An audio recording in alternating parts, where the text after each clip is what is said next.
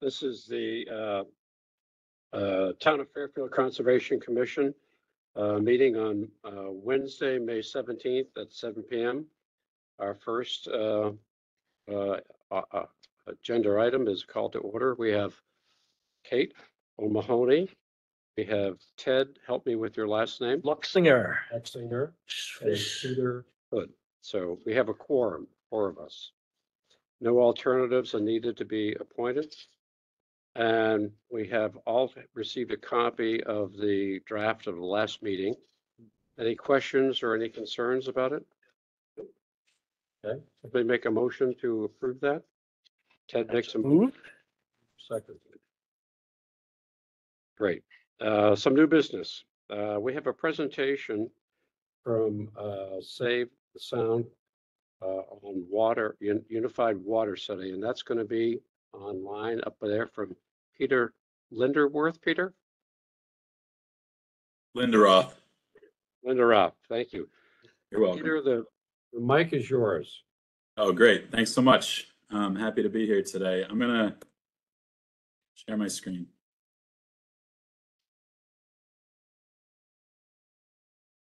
All right. So can you all see your beautiful harbor? Yeah. Yep. Okay, good. All right. So thanks for the introduction. My name's Peter Linderoth. I'm the Director of Water Quality at Save the Sound. I'm hoping that you've all heard of us. We're an organization, though, just a quick overview. We're an organization that strives to protect and restore Long Island Sound, both the water, of course, but the lands around it. We work in Connecticut. We have an office in New York. I live in Greenwich, but I report into our office in Larchmont, New York. We also have an office up in New Haven. And it's a great place. I love working here. We have lots of different kind of types of people employed with us, different backgrounds, I should say, specialties even. We have a full legal branch. We have ecological engineers that do green infrastructure projects. We've got lobbyists in Hartford and Albany fighting for legislation and advocating for legislation to protect Long Island Sound. We have climate specialists, communication specialists, you name it. We're about 50 plus people. And I am an environmental scientist by training, and I work in our water quality program, which I love. I've been in it for about 9 years. I grew up in Fairfield, actually, on and around the Sound. So working here is really it's great to go check into work and really enjoy, every day of what I do. And I'm going to be talking a bit today about the Long Island Sound Report Card and Southport Harbor specifically, and a bit about our water quality monitoring program that you all participate in. And, I'll save some time for discussion. I'll probably talk for 15, 20 minutes tops. But, if you have a question while I'm talking, just please feel free to jump in. I won't take it personal. I'm happy to have discussions around any of these points. But again, talking about the Long Island Sound Report Card, and then the Western Basin grade, which is the open waters off of a good chunk of the Connecticut-New York coastline, but includes the coastline off Fairfield, and then Southport Harbor's grade gets a Bay grade, and then looking a little bit into a nitrogen load model as it pertains to Southport Harbor and the Mill River, and then again, just discussion. Happy to chat and just kind of clarify anything. So starting with the Long Island Sound Report Card, I hope many of you have seen it. We took a very friendly handoff from the University of Maryland, and it was actually 2015 when we got the handoff. This was funded by the Long Island Sound Funders Collaborative. The University of Maryland Center of Environmental Science had already put out a Long Island Sound Report Card, but it was determined that we really wanted a group that was working locally, regionally on Long Island Sound. So, we responded to an RFP type thing and put in our proposal. And we became the home of the report card, which we really enjoy putting out. It's a document that's developed for lay people to pick up and understand. It's a report card looking at environmental health, and it assigns grades. So it's A through F, green through red, but it's based on abundant, really high quality data. And the background behind the grading is a whole different presentation for another day, though you're welcome to ask me about it. Involved, numerous, basically 2 years, year and a half of meetings with stakeholders from, the EPA, from both state agencies, local municipalities, nonprofits, to determine, how are we going to assign these grades. So when I go and we start looking at grades, I just want to be really clear. This wasn't a metric that Save the Sound developed on our own. and then applied to data that's out there and data that was subsequently collected, it was very much developed in partnership with many, many stakeholders around the Sound, which is crucial to its success. Otherwise, it may not have been as well received as it is, right? So we had a lot of consensus, and even where we agreed to disagree, we did so in a way that really enhanced this report. And so these were not the last three, but these were the first three report cards we did. You could see we do it biennially, so every 2 years, 2016, 2018, 2020, our design team took a little spin on it, updated the cover. You can see we have a thing for lighthouses. And I'll talk more about that shortly on the one that just came out last October. But to be clear, the data that fuels the report card, we have open water grades that are fueled by data collected by the Connecticut Department of Energy and Environmental Protection. They have decades of open water data funded by the Long Island Sound Study. The Interstate Environmental Commission, that's a group that focuses in the western portion of the Sound and New York City waters. We're looking at the maps of stations on the screen. Hopefully it's not, I didn't see how big your screen is. Hopefully it's not this little square, but so deep stations, IEC stations, and then New York City Department of Environmental Protection does abundant water quality monitoring data in the Western Narrows. And for us, the Western Narrows is defined by Throgs Neck to Hellgate. And they have some really great water quality data. They have actually over 100 years.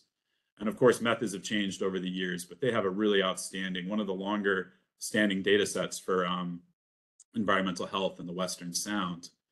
And so these groups are all collecting dissolved oxygen, many, many parameters, but for the report card, dissolved oxygen, water clarity, and dissolved organic carbon, which is a nutrient indicator. It's much more stable in the water than, say, total nitrogen. So we use that, and then also chlorophyll A. And I know I'm talking to a group that's somewhat in here, so I mean, hopefully I'm not getting too in the weeds, but again, just let me know if you want clarification on any of that. But open water grades coming from these data sources.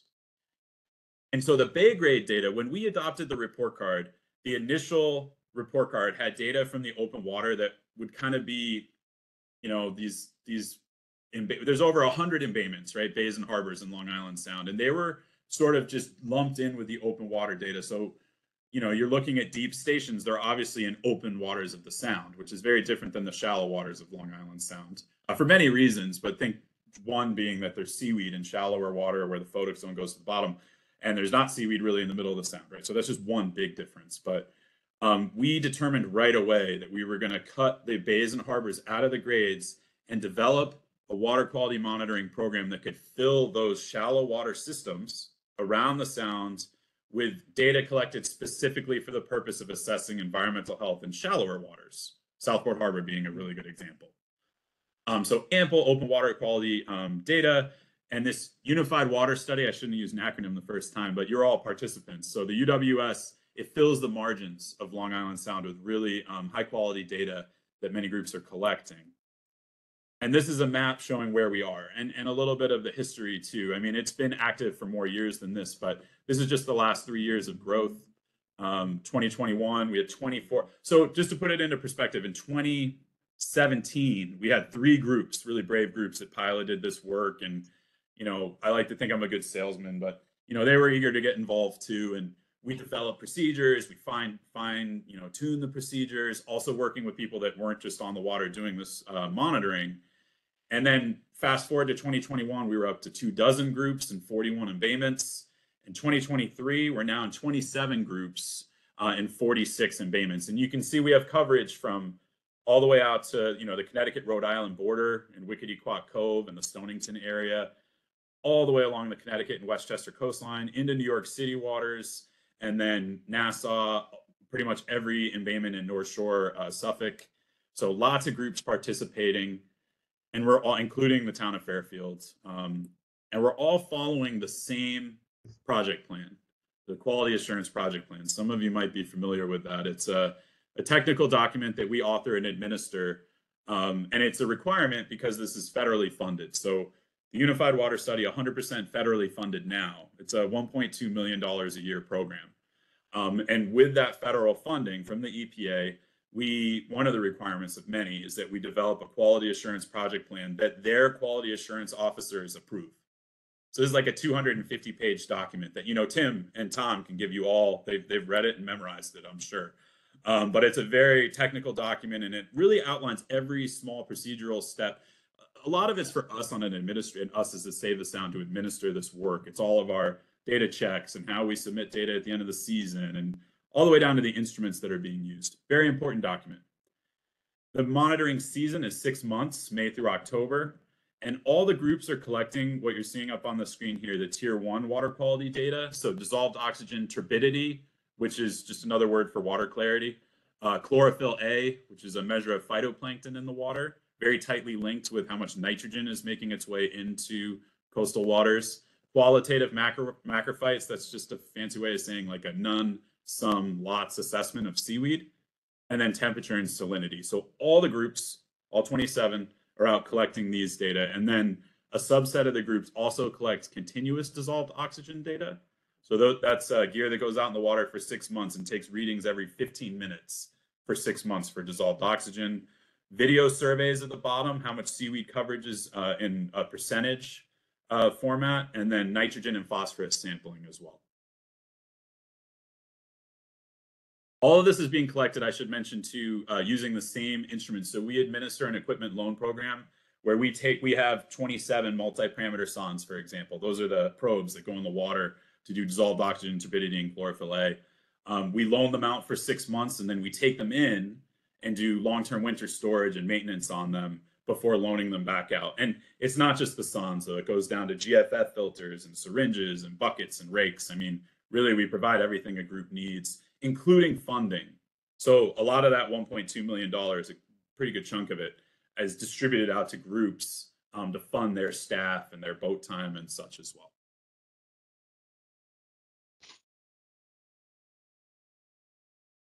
So October, we released the 2022 Long Island Sound Report Card. Here are all the data providers. You can see Town of Fairfield Conservation Department, but lots of other different types of groups as well. We've got Bronx River Alliance, Cleanup Sound and Harbors. It's like a 100% volunteer group in Eastern Connecticut. Director Shipyard, I think you're familiar with them. So lots of different types of groups that Maritime Aquarium being another great one. All of them are great, really, but you just get the spectrum of the different types of groups that are participating in this monitoring effort.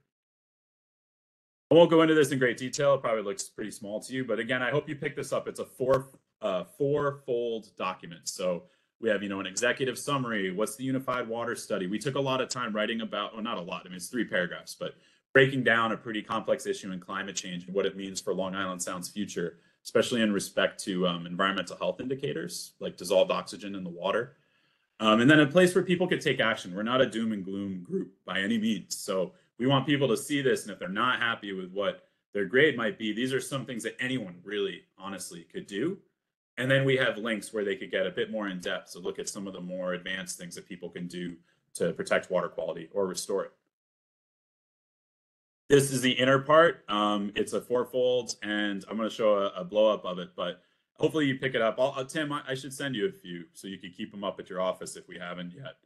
But each of the open parts of the sound is, named as a basin. So Eastern Basin all the way into the Western Narrows. And then we have trends for these. So over 14 years, we will comfortably, in this case with open waters, apply trend, like statistical trends on those data to say like how that particular basin of the sound is doing. And then the Bay grades are the Unified Water Study data, and that's on this page.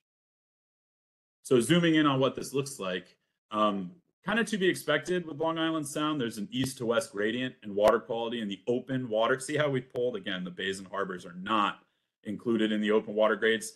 When we had adopted the report card, like for example, this yellow would have extended all the way into all of these, Greenwich Cove and all these embayments, and it's really not a great reflection of what's actually happening in them. So we pulled them all out right away.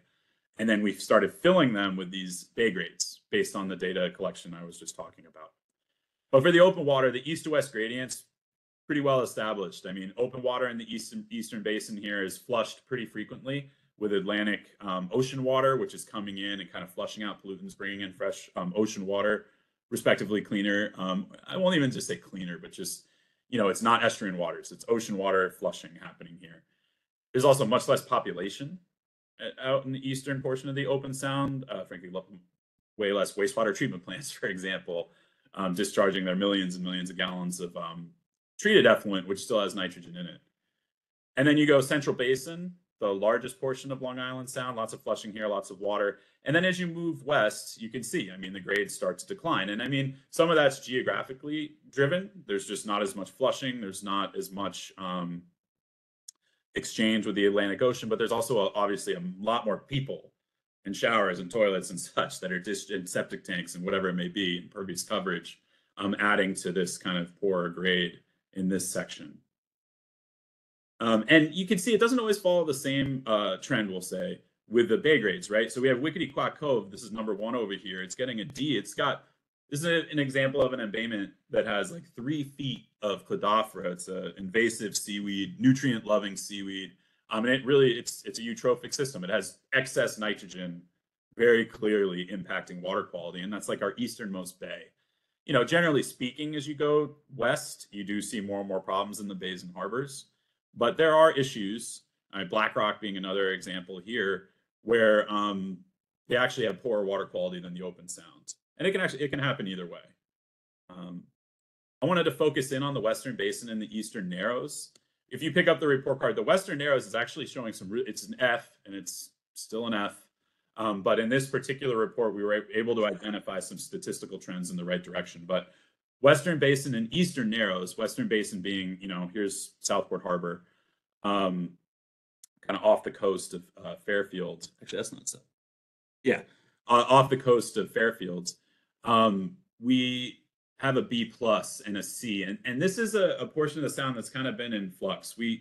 A couple of years ago, we issued a report that showed that this was showing some significant improvements, but this latest report card with 2 more years of data show it got more into a variable state. That's what this squiggly line is showing. So it's an area that we know we need to continue to advocate to get back to the gains that we want to see continue to happen. And it's a B plus, but this C grade for that's what this yellow grade with the fishes is for dissolved oxygen, and that's troubling. We want to continue to see that improve. Eastern Narrows, same thing. It actually had taken a big step forward from a D kind of F range into a B, and then knocked back to a C. So, you know, we're seeing improvement, but this is a really good example of climate change impact. Warmer waters literally can't hold as much oxygen. And also, we just want to make sure we're not resting on our advocacy and such for the open sound. Still a fair amount to do for the Western Sound. I point out that the report card's on Sound Health Explorer, another great tool. And I don't just say that because we developed it, but it's a great tool. It has our fishable grades. This is it's just the digital version of the Long Island Sound report card. People can go in and really dig into the indicators. There's different layers like impervious surfaces, land cover usage, HUC 12, USGS watersheds, et cetera, that people can turn on and look at. And you could go into more detail. So this is Southport Harbor. And then I just wanted to point out this, again, is generated by Unified Water Study data. So, you know, Tim, Tom, and that team are out collecting from MIL-01 through 04. And those data fuel the grades for Southport Harbor. Each embayment, there's 296 stations that we monitor. And each embayment has this grid that was assigned to it, and the same station selection process to avoid any bias or try to get as representative a sampling as possible. So digging in, Mill River, Southport, we made sure to put Southport Harbor in there because when you look at the boundaries, it really is the harbor, but it does have influences, obviously, from Mill River. So this is the last grade, 2021 data fueling the 2022 report card, and it gets a B minus. So not a terrible grade. The previous couple of years, there were some C's. So there's some room for improvement, but there are other embayments that are worse and there's some that are better. So, you know, in looking at these data, you can see that dissolved oxygen is an issue. There's hypoxia that's forming in Southport Harbor annually. And hypoxia, you know, that could be temperature driven. There's some interannual variability that comes into play, but you really don't want to see hypoxia in your embayment, right? Any embayment in Long Island Sound. So it did get a poor grade for dissolved oxygen, and that's tightly coupled with this seaweed grade, which is C. There's been some other years that it's been lower. You know, growing up in Fairfield, I remember seeing and still see that sea lettuce, that green seaweed that's somewhat abundant in Southport Harbor. That tends to be a really nitrogen-loving seaweed. So if you're seeing a lot of green seaweed, sea lettuce, also called ulva, it can be indicative of excess nitrogen. We assign challenges based on metrics too. These aren't just randomly assigned. Algal blooms being a result of the C grade, and in some other years, the chlorophyll grade is also a C. And then septic systems based on a nitrogen loading model that I'm going to show you. So we identify those as two, including climate change, three of the top challenges for Southport Harbor. And I just wanted to show what hypoxia can look like. It's acute, right? It's not a chronic hypoxia issue.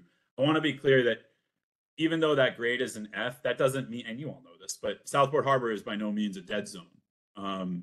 But it is basically not meeting, in that regard, criteria set forth for dissolved oxygen, right? So not a dead zone, but this is just one example. This is what, September 29th, 2021. I just took that day's data that was collected. And you can see this is dissolved oxygen, red being 2.33 milligrams per liter. You probably are all familiar with this, but anything under 3 is termed hypoxic. Up to 5 is sort of a zone that you don't want to be in, or the water, we want to keep the water out of, I should say. Above 5 is clearing, like interim goals for management. So this is just one day. I could have, and I want to be really clear about this. There are other days where there's no hypoxia, plenty of them, right? But since this is really an acute issue, we look at the days where it does exist and where it is present. So you can see MILO1 was hypoxic. And then this is pretty standard with these kind of inner portions of embayments having lower dissolved oxygen than the outer portion, similar to the open sound, where the eastern portion's flushed more with sound Atlantic Ocean. MILO4 is flushed more with open sound water.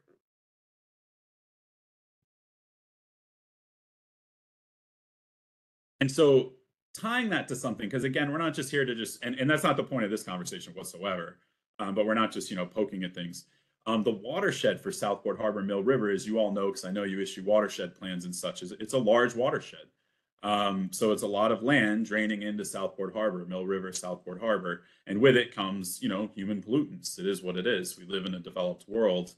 So this is just a quick snapshot of that watershed. And I put it here because, excess nitrogen is a leading pollutant impacting environmental health. And as I mentioned, this is a nitrogen loading model or nitrogen load model that identifies sources. And this is by a partner, Dr. Jamie Vaudry up at UConn, Dr. Yarish and partners. You can see them all down here. It's a great resource put out in 2016, still pretty relevant, where you can select any of those bays and harbors around the sounds and get a lot more than what I'm showing here. But you could see the percentage of the nitrogen sources loading into the water. And so for Southport Harbor, 45% of the nitrogen load is coming from fertilizer. 36% is coming from septic systems. So this green portion here is fertilizer. The gray is septic. So those are two areas to consider. And I'm sure, I know I've read about things, so it's happening. So this isn't to say the town of Fairfield's not doing anything about this. But those would be two areas to continue to chip away at to improve water quality at Southport Harbor, or to continue, going on a trend going up towards an A. I'm sure it could get up to an A. So reducing those sources would go a long way. Atmospheric deposition to the watershed, that's just a term for saying stormwater runoff. So reducing impervious surfaces goes a very long way for improving water quality. That's just scientifically proven. But the Mill River watershed, I think it's only like 12% impervious coverage, but it is important to look at, within 200 meters of, say, the harbor. So while the watershed extends really far up and we wouldn't expect it to be super high in impervious coverage, that immediate 200, 300 meter around the harbor can have pretty significant impacts compared to a couple miles away. On the golf course, I heard that. Yeah. So, and obviously, you can see it in the map here. So, I'm not fully aware of what this golf course practices are with fertilizer, but, it is right on the harbor. So, that'd be an obvious place to look as well. All right. So with that, happy to take any questions or comments. I just want to point out again, it's really a pleasure working with the town on the Unified Water Study. You're up to about year 4 or 5 now in the program, and it's a lot of fun working with everybody. So I could take some questions if you have any, or if you want to have any discussion points, happy to bring the slides back up too. Any questions? Anyone? All right. I think we're good. I do have one question regarding Safe and Sound. Yeah. How is that organization funded? Yeah, we get that question a lot. So we individual donations, our membership, over 5,000 members. We also have donors, different levels of donors. So private donations. We take in a fair amount of money from foundations, so non-government funding through grants and other such things. So the Long Island Sound Report Card, for example, funded by the Funders Collaborative, Long Island Sound Funders Collaborative initially. But we also bring in government grants. My department brings in about 1.2 million a year in government grants. The ecological restoration team, I think they're up to about 4 million a year now. And that's for things like rain gardens and bioswales and green infrastructure projects. They're really great at getting shovel-ready projects to the government and locking in those grants, which in those projects, dam removals, for example, that go a long way to improve water quality. So it's a mix, lots of different types of funders and funding sources. Any questions from anyone before we thank Peter? It sounds like townwide, we have to encourage less use of all this fertilizer. Yeah. Really tough. Yeah, I'd be curious, what you're all doing now. Different towns have different ordinances. Some push for organic, some have certain, I think, especially with municipal properties, right? So there's ordinances and such that you might want your residents to uphold to, and then there's schools and there's parks and rec areas and other such places, and those would be some pretty good stretches. Maybe there's public golf courses. I'm not really sure in Fairfield if you all have public or at least resident public golf courses to look into. Private golf course is the one that's right on the harbor. Well, yeah, there's the private one, right? It's the one that's right on the harbor. Right. So maybe the town could be leading the way as an example? Is that what you're?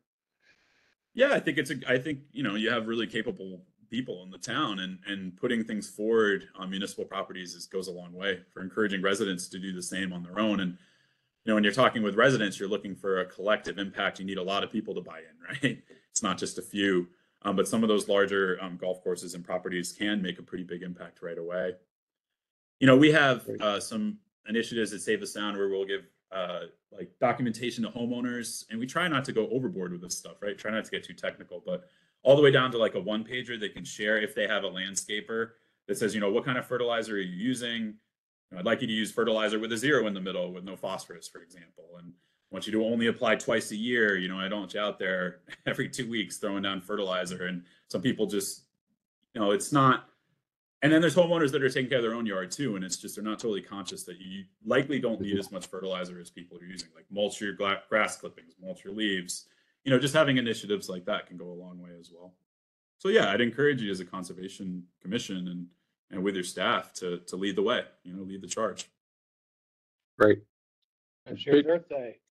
Other thing we can talk about. Right. Peter, thank you very much. Yeah, you're welcome. Thanks for having me. See you guys. Thanks, Peter. Have a good night. Thank you, Peter. Next on our list is a presentation from Salvatore Masiello. Masallo. I don't spell it mouthful. I go by Sal. Salvatore is our guest tonight regarding Master Naturals program request. Salvatore? Thank you. Thanks for having me. This is a tough act. Well, I don't really have a presentation. I just wanted to briefly introduce myself and the program and talk about something that might be of interest for information. Yes, I'm a Fairfield resident. I've been here for 10 years. I live by him and I moved from Italy, hence the last name, in 2014. And we live by Brookside Drive, the St. Moritan area. Have a background or an interest in conservation until recently. So with COVID, I had more time. Kind of a rewiring of interests, and I took more of a passion in going to Springer Glen and Riverside Park, which are really close to my house, and took interest in birding. I think many people were in the same shoes as me 2 years ago.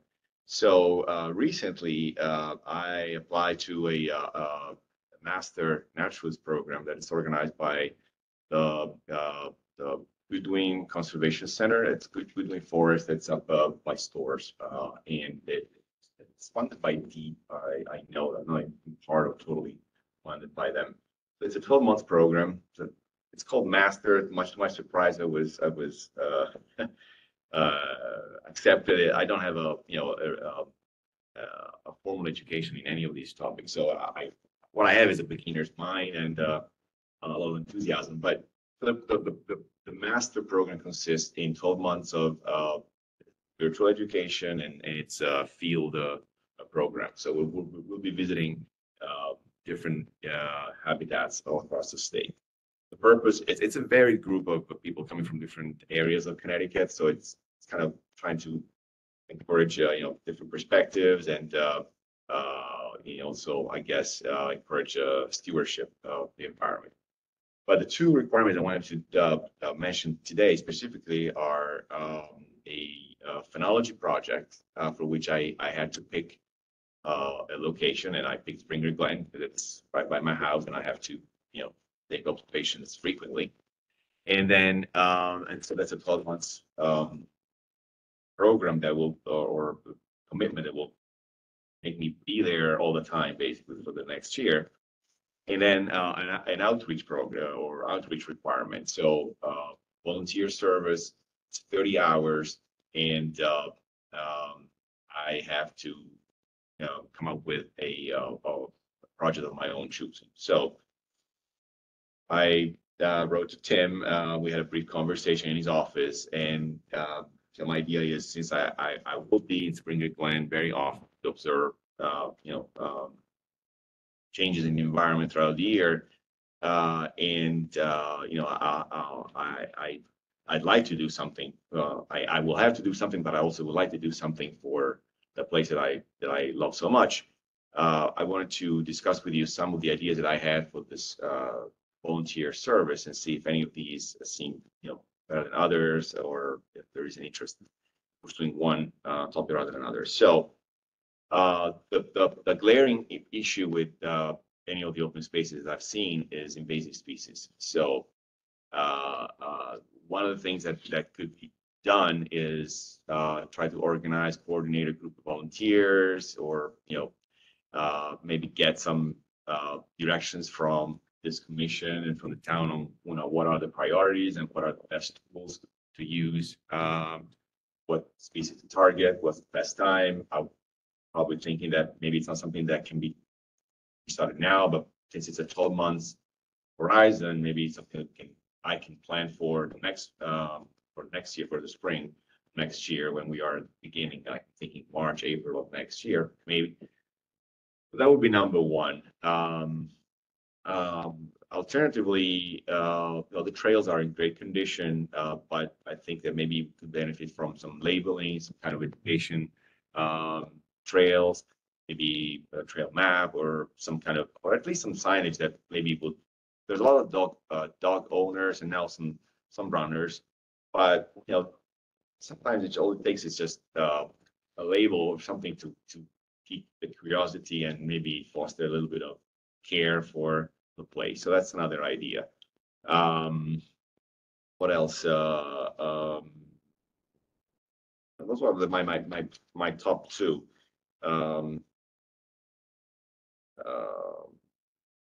Yeah, education trail maps, or invasive species. So I welcome your suggestions, and obviously, I have time to dedicate, so I'm not asking for anything but directions and some pointers here. Well, thank you for taking this on. I mean, it's a huge undertaking, and I think anybody that's shining the light on, the open spaces, I think it's just great. We'll use them. It really is. I don't know how much awareness there is, or much, Not enough. Yeah, I hear a lot of feedback myself about the concern on the invasives, just the proliferation. But I don't know, Tim, like a community-based invasives management. What do you think? Had to have some experiences Yeah, from our even- pilot program with Friends of Lake Like- Mohegan. chainsaw just to go after bittersweet because I hate it Um, so much. One thought that I've had, and this is actually very opportune. I would go after Japanese barberry. Yeah, All right, I would go after Japanese barberry across all the open spaces because it has the benefit of reducing the tick population. which is. And that's something that could be messaged very Mhm. effectively to the population. And I think it would be a very proactive activity on part of conservation, and, getting volunteers together to do that. Why is it? Impact ticks, Yes, because the way the barberry creates a microclimate that is very moist, uh-huh. and that is the preferred nesting area for the white-footed mouse, which is Gotcha. what carries the deer. That's the vector for the virus. Yeah, that's the vector. And if you reduce the Japanese barberry in an area, you reduce the number of ticks by 80%. So just taking barberry away, and then you could take, say, Mohegan, there's that one section where it's very narrow and there's a lot of overhang on either side. Cut that back and put some wood chips down, because ticks don't like to cross wood chips when it Yep. gets very hot. Yep. They won't cross that, so we could create some barriers. So make it an invasive attack along with tick awareness. And I think that's a win-win. Yeah, it is. Yeah. Yeah, good idea. And I like the idea that everybody said, probably more people are sensitive to the ticks than the. Right, so the benefit is the tick, and also maybe it raises some awareness that you don't have to spray all the time. Yeah. Because when you spray for ticks, you kill a lot of things other than ticks, Right. and the ticks come back. And you have to remove the environment that the white-footed mouse hangs out in. And there's another disease vector now besides Lyme that has just shown up. That's tick-borne as well. So, So for me, that's a low-hanging fruit. Is something that would be coordinated with your group, Tim? Yeah, Yep. sure. you know, The physical part of removing bayberry sounds nice. Yeah, that's it. Sounds nice, but, the public should know what's happening also. There should be some type of something on the website about activity or signage, literature or whatever. For you to go out and hack away at library and nobody know what you're doing. That should be a message that goes with that too. Yeah, if you have to take a picture of it, otherwise it doesn't happen. And you have to post it, and you also have to, let people know why you're doing what it is that you're doing.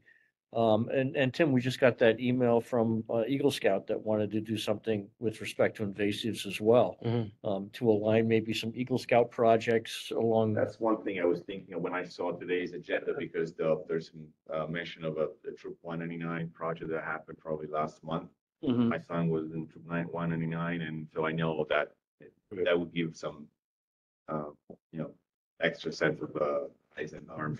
Right, the Scouts, and I'm also working with Sacred Heart University, their LEAF, actually LEAF is Fairfield U, but Sacred Heart, their environmental club, and the LEAF club at Fairfield U as well. There's a couple of students there that are potential volunteers coming up with volunteers is the most difficult thing. Yeah. To be honest, there's usually a core of like 4 or 5 of us that show up with, stuff and start cutting. It would be nice to get a larger group together.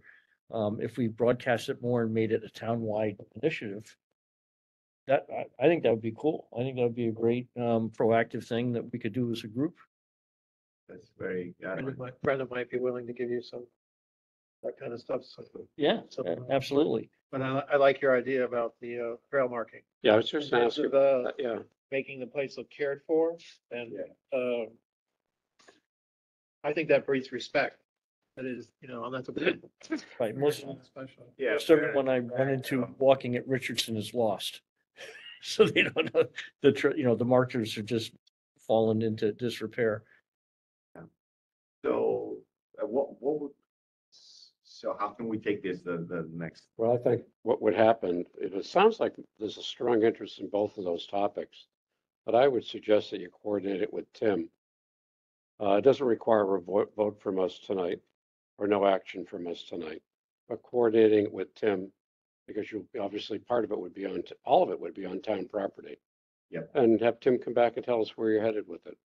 Sounds like both of those are great opportunities. And if there's, doesn't have to be one project, doesn't have to be this 30 hours, doesn't have all of everything this year. So it's something that I'm willing to kind of pursue it All right. in general. So, Yeah. And I bet you there'll be a lot of neighborhood interest too. yeah, Yeah. yeah, Yeah. yeah. Good. The space is used, it's being used more and more, but I bet the ticks are encouraging, the year, the reason I stopped taking my dog is, it's every single time we have to. I would check, think and with the number of dog walkers, that would be a big issue of interest for them as well. Yeah. Good. So Salvatore, we'll leave that where you and communicate with Tim, and Tim will bring us up to date on what's happening. Great. And as Ted said, all of us, I'm sure, are willing to pitch in one way or another. That's a good little open space too. Yeah. There's water there, there's, Okay. I mean, it's really got River, everything. The Yeah. river goes through and, there's, not all of it, the trails only touch a portion of it. Uh-huh. Good thing is that there's areas that are more undisturbed. So not many people notice it because, the entrances are, There's no parking. there's no parking, right? Well, there's parking on Pheasant Lane. Yes, but you have to kind of. You gotta know where it is. Yes, yeah.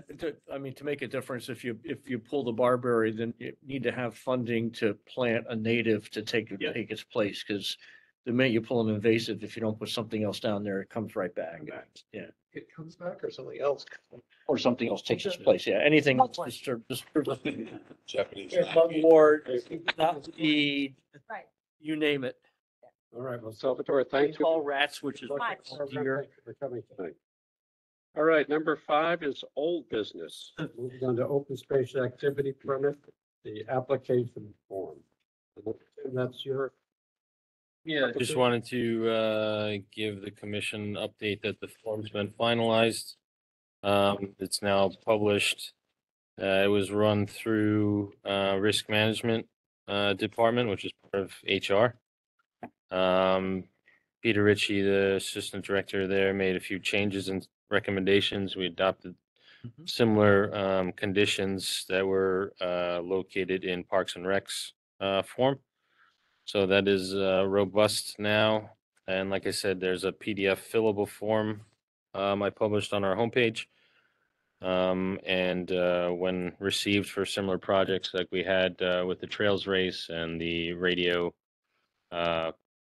communication at Hoydens, those activities can now be fully permitted through this commission, as well as circulated for comment and concerns through 6 or 7 other town departments. Great. Moving on to bills and communications, number 6. Item 1 under that category is Commissioners at Earth Day event. And I think I just want to name some of the people that were there. Ted came by and did a great job. Brian was there with his daughter. Peter did a wonderful job putting an awful lot of literature together, signage together, put an awful lot of effort into that. Kate was great, interchanging with people walking by, actually button holding if you want to bring him to the table. Yeah, especially the kids. Which was I do love it. terrific. And, Luke came by for quite a while, so that's my comment on Earth Day. I think it came out great. Thank you, guys. It was excellent, and posted it, got a lot of comments on Instagram. I took your pictures and put them up on the Pollinator Pathway Instagram as well. I think we were just trying to have a little, not fun, but talk about some positive stuff that was going on. Well, Make and people awareness, share. it's awesome. Not Yeah. too heavy. We could maybe do better next year. But, I thought it was a good start. It's a great start. Yeah. It's very I think it was very positive. It was Exactly. things that were adding to the community, I thought it was great. So good. We gotta insist on a big table next year. There was some talk about participating at other events that may happen.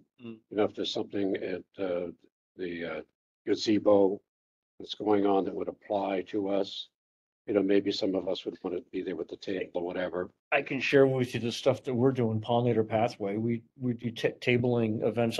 This Saturday, I'm doing a presentation at the Grange about how to build a pollinator garden, how to start a pollinator garden. And we're doing a lot with the museum.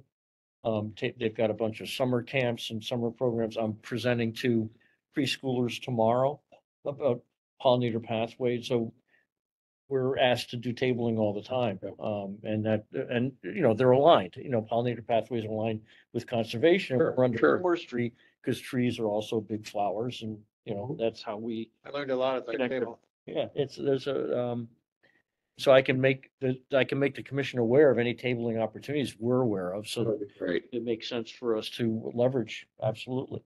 And Tim, you should know that I'm probably a little too aggressive to say we're willing and able, but some of us would be willing to give up some time to tell the story a little bit about the good things that you guys do at Town Conservation. So, Yeah, try and, keep the website active with updates. This the Earth Day event, I posted the pictures on there. Last year I had an inquiry with IT to do a 15-month span of how many clicks were on the homepage, and we're getting about 1,000 clicks a month average. So people do see it. I don't think enough people see it, but I think sharing. Isn't the website supposed to be upgraded soon? It is. It's contracts signed. They haven't migrated everything yet. I think that's going to be That should help, late summer, and to make a more user-friendly website. especially if that could be linked. If your stuff could be linked directly to my Insta stuff and, just do back and forth. Yeah, similar like that I created the QR code Right. to link people to the website now. Simple things like that, but yeah, it's out there. I post something usually weekly, informational or educational. right. That's what people want to see. Yeah, The frequency of it, that, Yeah, I you It's could- in the I think owls, Brenda can help with that. It's. You could click on other. Read hers, right. but she's willing to, they're always looking for news. Put a link to our stuff in there. Other departments, you could look on their news and there's no updates or it's just contact info. Right. Whereas I like to Yeah. show that if somebody clicks on it, that we're active, we're still here, so. We're coming on strong. Well, I tell you, I'm repeating myself. That's why I like the bat boxes, because they're. Bat boxes they're are in your awesome. face. And that's when I was dying to go out the next day to see them. Mm. And, a stupid dog was dragging his feet. I was like, I want to go to the lane, Well, I will say, like, when I have, from a mile away. when I have That's the- what I want to see. when I have the kids and the parents out, it's like at Miller Howell Park, like, everybody's like, well, what is that? What is, Yeah. you know what I mean? Like, it's a big, Yeah. Maybe you could get something on the board there. It looks like it's pretty antique at point. So that's, Oh, at the one, there's a. Yeah, that's gonna be. That's oh, pretty. but the Mill Hollow Park has one, that's where we bring the second graders, which is like on the other side of that stone bridge. It's like Yeah. a little pocket Yeah. spot there, and but also lots of dog walkers in there, and people are like, well, what is that? What is that? And then, yeah, I bats. told people when we put it up, that there were cameras. That's all we need. I was joking. I was joking. No problem. Whatever. You want to put them up there? If any of you guys have a chance, go take a look at the pocket park that's going in right next to Starbucks there on the Post Road. That was being put in by the Forestry Committee and Pollinator Pathway, and with a lot of help from Oliver's. It's gonna be beautiful benches and all native plants. Trees. So the planning's gonna be done in another week. It's gonna be ready to go. All right, moving on. Number 2 on our bills and communication is Connecticut Sing Council letter. United Illuminating 115K5 Replacement Project, public hearing for July 25 of this year, 2023. Tim, just an announcement on that? There's not much. Announcement, it's redundant from the last agency meeting. Just wanted it to go on the record for conservation as well, since both the commission and the agency are involved with 2 sites related to this project from UI. Great, great. Number 7 on our agenda is legal enforcement actions. Number 1 is 268 Pine Creek Avenue. Tim, you want to bring us up to date on that? Update, working with property owner, Mr. Wallace, and the First Select Woman's Office. This issue of deer feeding and parking and deposition of material on open space is currently resolved. So Good. that's That's it. Just hope his deer don't show up in my yard. Number 8, is a staff report. Number 1, reports from our conservation department. And Bishop, that's you.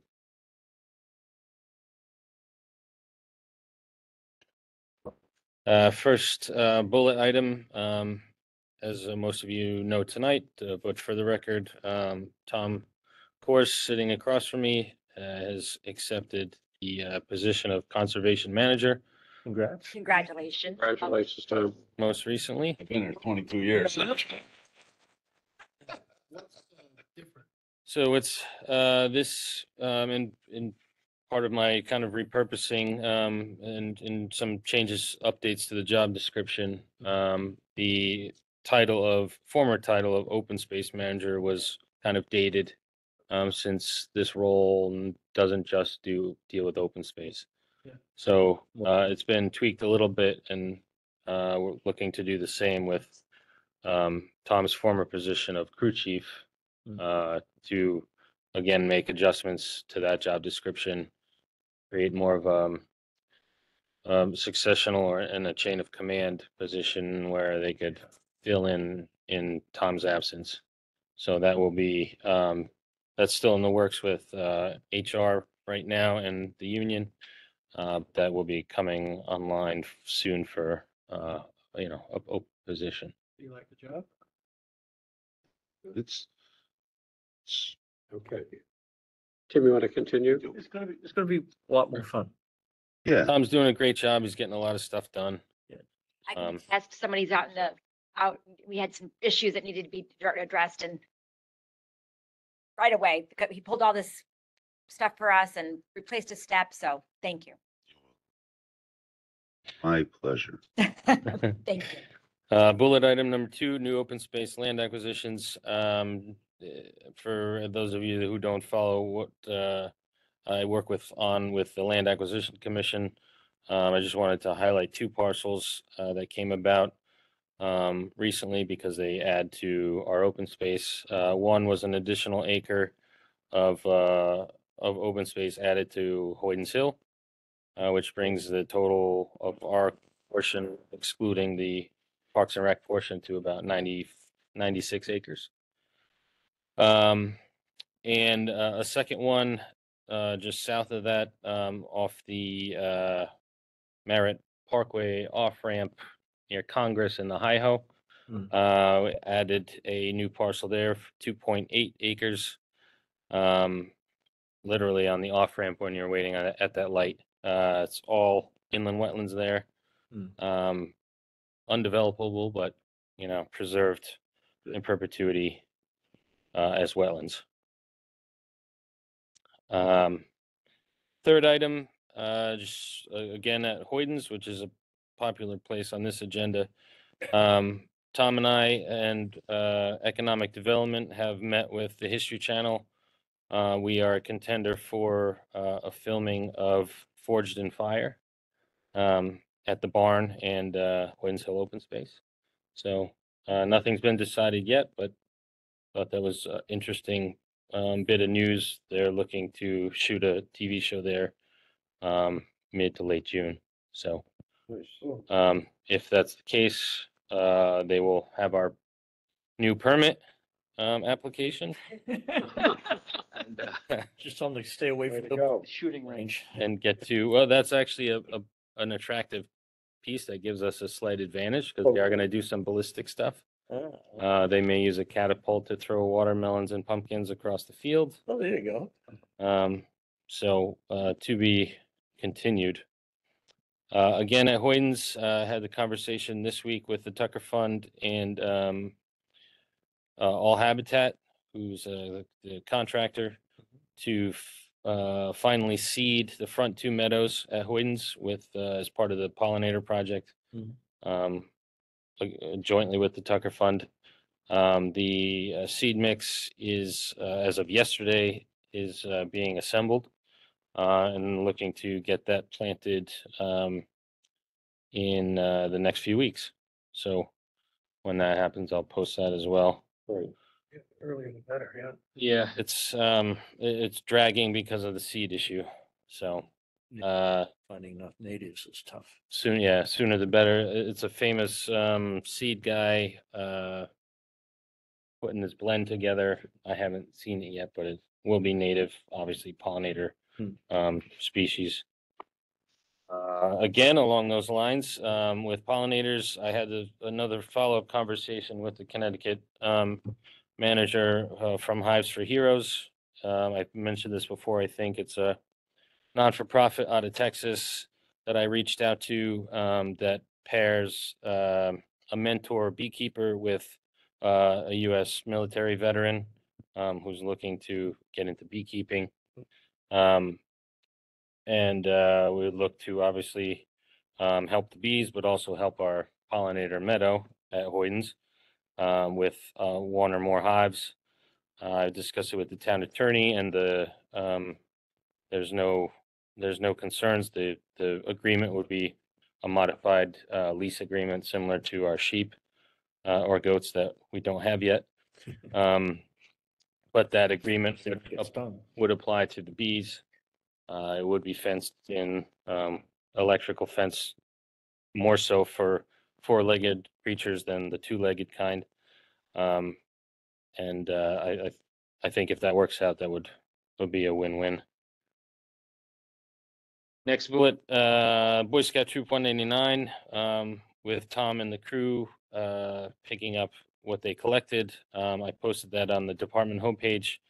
They collected a huge amount of garbage from Tidal Marsh along O'Dam Road. If you see those pictures on the homepage, there's, I don't know, at least a full dump truck's I think I walked there right before the. worth of stuff. Tom and I noticed a ton of stuff in the marsh. I connected with Troop 199's Assistant Scoutmaster, and they were looking for service time. I said, it's Earth Day, how about this? And they were all over it. They banged it out on the Saturday. We picked up on Monday morning and had a huge amount of just garbage. So it was a great success there.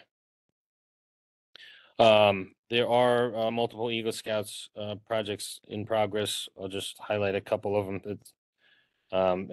They do a great job, working with us and Tom and the crew.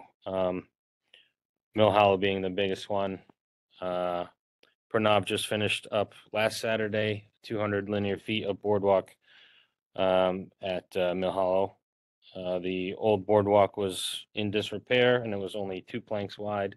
We've upgraded it to accommodate the public in general, but also with wheelchair-bound kids through It's great. through the Mill River Wetland program, the River Lab program. Got pictures of that? Those are posted already. Okay. Those are on the homepage. Next Eagle Scout in line is going to continue that. He's from Pranav was from 88, and I believe Chaitanya, who actually came before the commission when we were in that room about the beach cleanup boxes, Right. is now, since he was helping Pranav out on this past 2 weekends, he's going to carry the rest of the project and complete the boardwalk replacement. We also have a third one, Charlie, who's going to look at Lake Mohegan, putting in the 6x6 marker, geolocated marker posts on the red trail. That is these 2 projects are coming up this summer, next month or so. And then, like We Ted got an mentioned, email. we're looking at another one, so Might be invasive. related to invasives. So the scouts are keeping us busy too. We, creates good progress. We get things done, and the Eagle candidates move closer towards their final Eagle Scout badge. It's very cool. I'm going to a court luncheon for an Eagle Scout who did a pollinator guard at the Methodist Church. Mhm. So it's a little celebration. It's very cool. I have a question. When do I get my Eagle Scout badge? I did 100 of these. You have to appear an Eagle Scout. You're an Eagle You Scout. definitely qualify. You definitely qualify. Honor The bald eagle scout. And then the last one, we talked about the bat box installation at Hoynes. There's 3 in the outer fields, and the newest one at Lake Mohegan is up the upper meadow from the parking lot. So squash. We have a few more, another half dozen or so that will be replacing some of the existing